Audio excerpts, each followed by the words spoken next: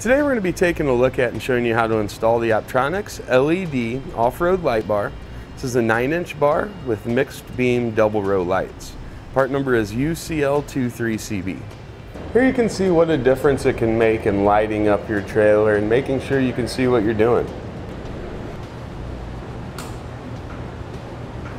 Now, these LED light bars are designed typically for use on vehicles when you're off-road. But more and more common, we're seeing them used in a lot of other situations.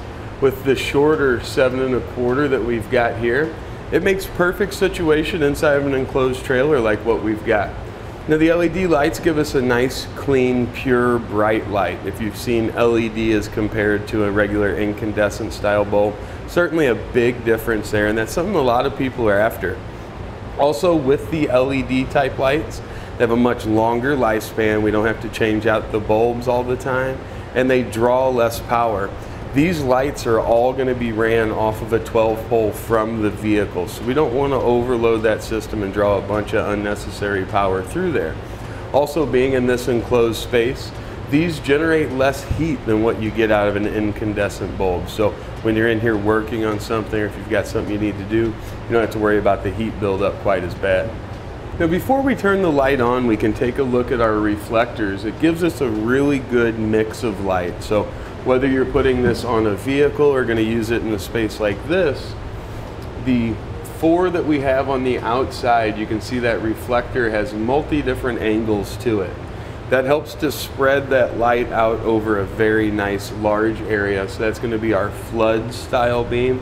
It's going to flood the area with light.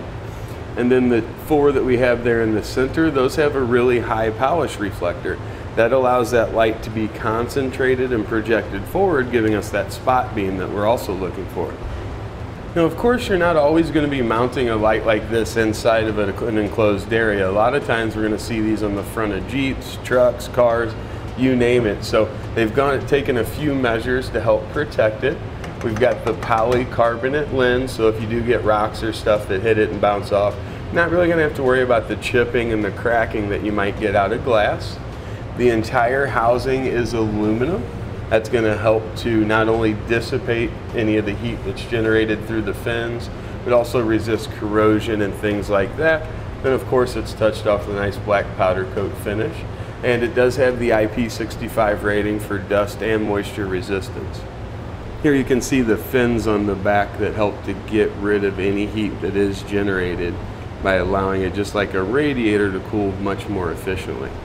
The light's also been designed to work with 12 or 24 volt battery systems, so regardless of which one you're operating on, the light's going to work fine for you. Now, the LED lights draw, like we said, a lot less power than the old incandescents used to. But if you are going to be running it to an onboard 12 volt battery source, pick up a relay kit to put in line and make sure your switch lasts a very long time. You won't have to constantly replace it. Now, overall, with comparing this with other LED light bars that are out there, I definitely think this is going to be one of the better of the bunch. It's not quite to the level of what you see of the Vision X, which use the very highest level possible of LEDs available, but it does effectively transfer the lumens and light up an area very, very well. It's a cost-effective solution to get a lot of light out in front of your vehicle or get a lot of light in your work area. Puts out about 1,550 effective lumens, which is very, very bright as compared to a lot of other lighting systems that we've been used to in the past. The overall dimensions, with brackets included, will be about 10.5 inches wide, about 4 3/4 of an inch tall, and about 3.5 inches deep. Now, our installation is going to be inside of an enclosed trailer. The basic principle behind it is going to be exactly the same regardless of where you want to mount the light. You've got a ground and a power. You're going to have 2 attachment points. It's really pretty straightforward. We're mounting it right up here. This is going to be, we're actually going to mount a pair, one on this side, one on the other side. But this is going to allow us to see what's going on inside of the trailer. The customer wants to upgrade it. I think it's a really good idea.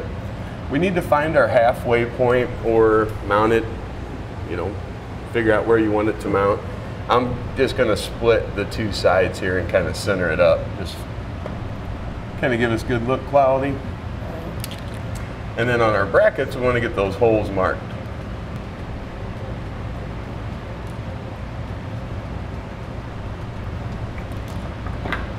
Now we're going to grab a center punch. That'll allow us to mark the center of each of those.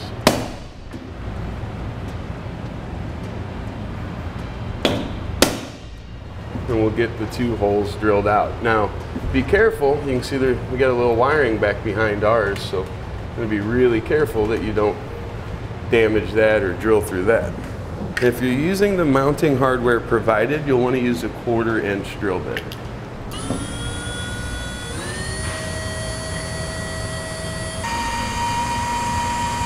See, on the end of the light here where our bracket goes on, we've got one of the shorter bolts, the flat washer. Once we've got those secure, we're going to use the longer bolts with a flat washer on those. Now they're a little bit longer than this when you get them to work with many different thicknesses of material, but keep in mind you can trim those off to a length that'll be appropriate for you. So now we're going to place that bolt through the bracket, and on the bottom of it, so we've got our rubber isolator that just helps to kind of protect it from being bounced around too much. Going to give us something to kind of dampen it as we heading down the road. We get one side started at a time, and they do provide the Allen key for you to allow you to tighten that down.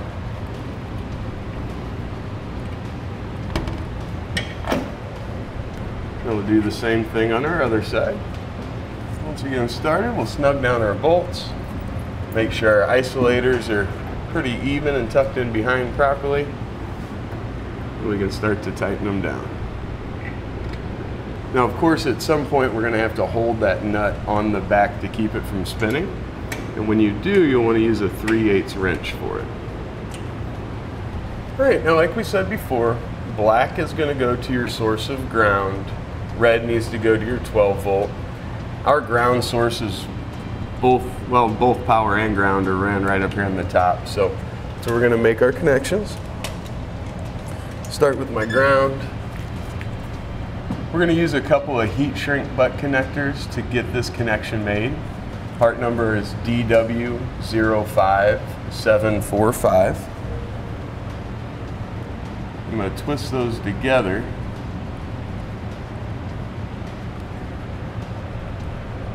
And slide our butt connector over.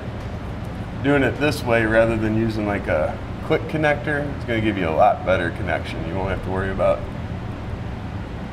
coming loose or anything like that down the road.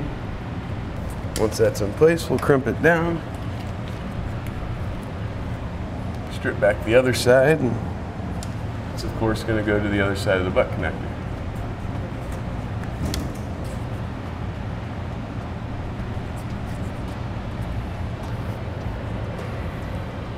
Red needs to go to your 12 volt.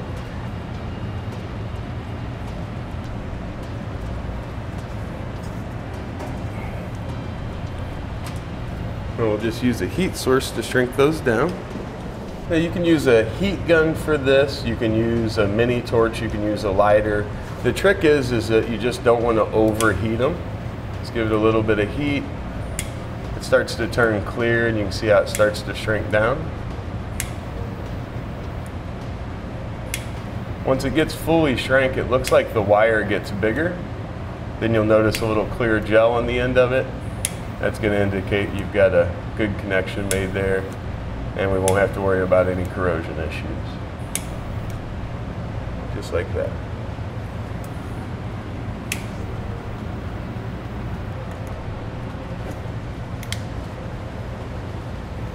All right, now we'll get our wires tucked back in. Tidy up the wire from our light there. Now we'll be ready to test it out. And that's going to complete our look at the Optronics LED 9-inch off-road light bar, part number UCL23CB.